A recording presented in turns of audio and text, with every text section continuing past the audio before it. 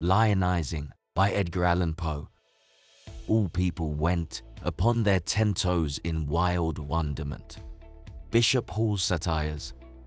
I am, that is to say, I was, a great man. But I am neither the author of Junius, nor the man in the mask, for my name is Thomas Smith, and I was born somewhere in the city of Fumfudge. The first action of my life was the taking hold of my nose with both hands. My mother saw this and called me a genius.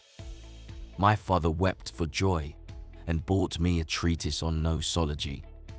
Before I was breeched, I had not only mastered the treatise, but had collected into a commonplace book all that is said on the subject by Pliny, Aristotle, Alexander Ross, Minucius Felix, Hermanus Pictorius, Del Rio, Villaret, Bartholinus, and Sir Thomas Browne.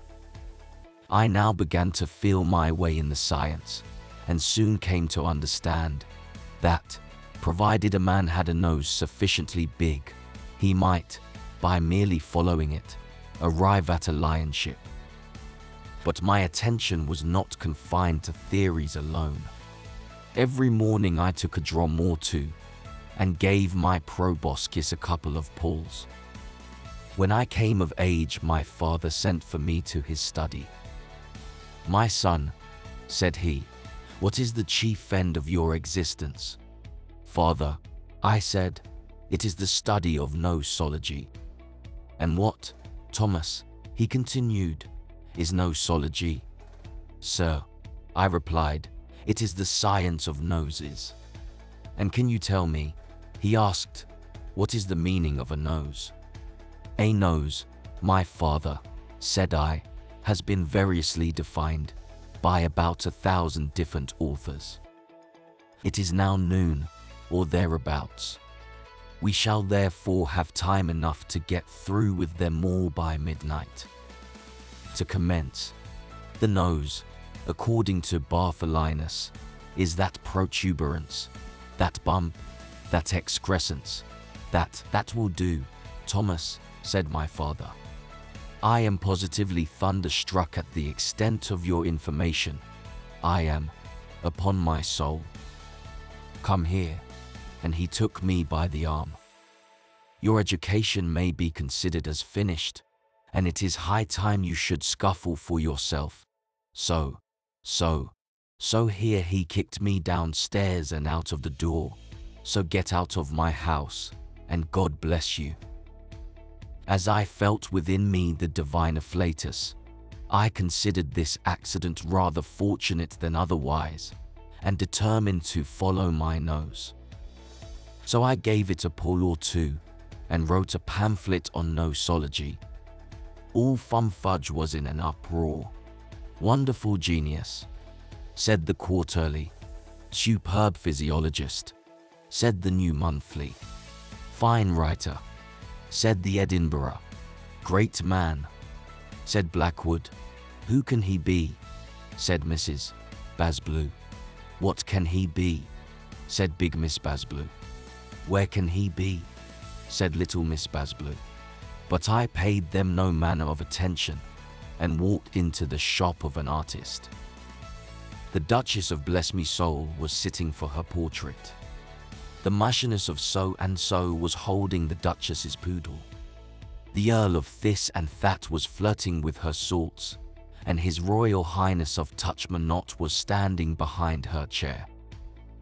I merely walked towards the artist and held up my proboscis. "Oh, beautiful," sighed the Duchess of Bless Me Soul. "Oh, pretty," lisped the Marchioness of So-and-so. "Horrible," groaned the Earl of This and That. "Abominable," growled His Highness of Touchmanot. "What will you take for it?" said the artist. £1,000, said I, sitting down. £1,000, he inquired, turning the nose to the light. "Precisely," said I. "Beautiful," said he, looking at the nose. £1,000, said I, twisting it to one side. Admirable, said he.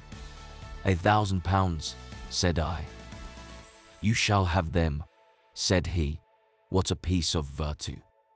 So he paid me the money and made a sketch of my nose. I took rooms in Jermyn Street, sent His Majesty the 99th edition of the Nosology with a portrait of the author, and His Royal Highness of Touchmanot invited me to dinner. We were all lions and rechurches. There was a Grand Turk from Stamboul. He said that the angels were horses, cocks, and bulls, that somebody in the sixth heaven had 70,000 heads and 70,000 tongues, and that the earth was held up by a sky-blue cow with 400 horns. There was Sir Positive Paradox. He said that all fools were philosophers, and all philosophers were fools. There was a writer on ethics.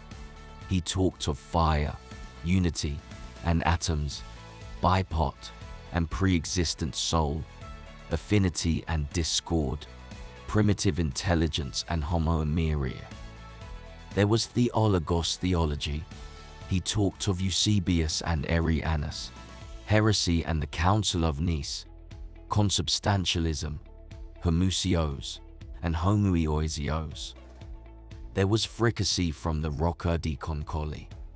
He mentioned Latou, Mockbrennan and Moresquino, Muriton of red tongue, and cauliflowers with veloute sauce, Vila la Saint Mean Hault, Marinada la Saint Florentin, and orange jellies en mosaics. There was Signor Tintontintino from Florence. He spoke of Cimabue, Opino, Carpaccio, and Agostino, the gloom of Caravaggio, the amenity of Olbono, the golden glories of Titian, the throes of Rubens, and the waggeries of Janstein. There was the great geologist Feldspar.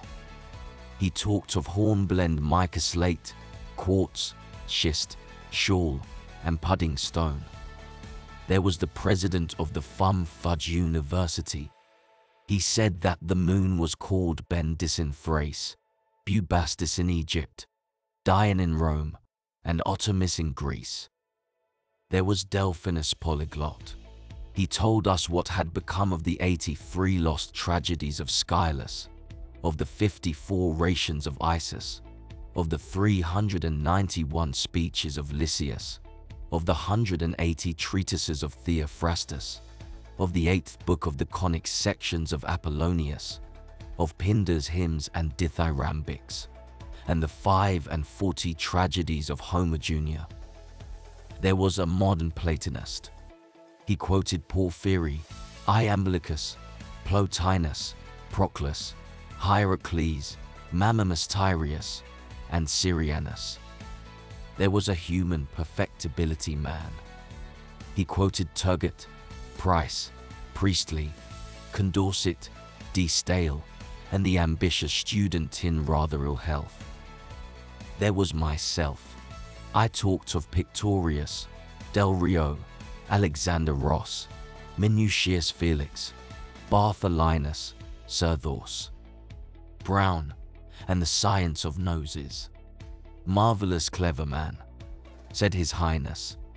Superb, said the guests, and the next morning Her Grace of Bless Me Soul paid me a visit. Will you go to Almack's, pretty creature? She said.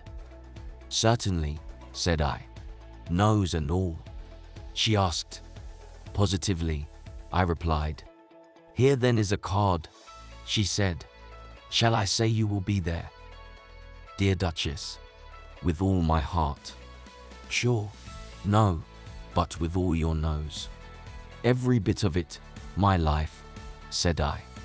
So I gave it a pull or two, and found myself at Almack's. The rooms were crowded to suffocation. He is coming, said somebody on the staircase. He is coming, said somebody farther up. He is coming, said somebody farther still. He is come, said the Duchess. He is come, the little love. And she caught me by both hands, and looked me in the nose. "Ah, Jolie," said Mademoiselle Pozsol. "Dio squadra," said Don Stiletto. "Diavolo," said Count Capricornuto. "Tusen Teufel," said Baron Bludenuff. "Tweedledee, Tweedledee, Tweedledum," said the orchestra. "Ah, Jolie, Dio squadra, Diavolo, and Tusen Teufel," repeated Mademoiselle Pozsol, Don Stiletto, Count Capricornuto, and Baron Bludenuff. It was too bad. It was not to be borne. I grew angry. "Sir," said I to the Baron, "you are a baboon." "Sir," replied he after a pause, "Donner and Blitzen." This was sufficient. The next morning I shot off his nose at 6 o'clock, and then called upon my friends. "Beat," said the first. "Fool," said the second. "Ninny," said the third. "Dolt," said the fourth. "Noodle," said the fifth. "Ass," said the sixth. "Be off," said the seventh. At all this I felt mortified, and called upon my father. "Father," I said, "what is the chief end of my existence?" "My son," he replied, "it is still the study of nosology. But in hitting the Baron's nose you have overshot your mark. You have a fine nose, it is true, but then Bludenuff has none. You are DD, and he has become the lion of the day. In Fumfudge great is a lion with a proboscis, but greater by far is a lion with no proboscis at all."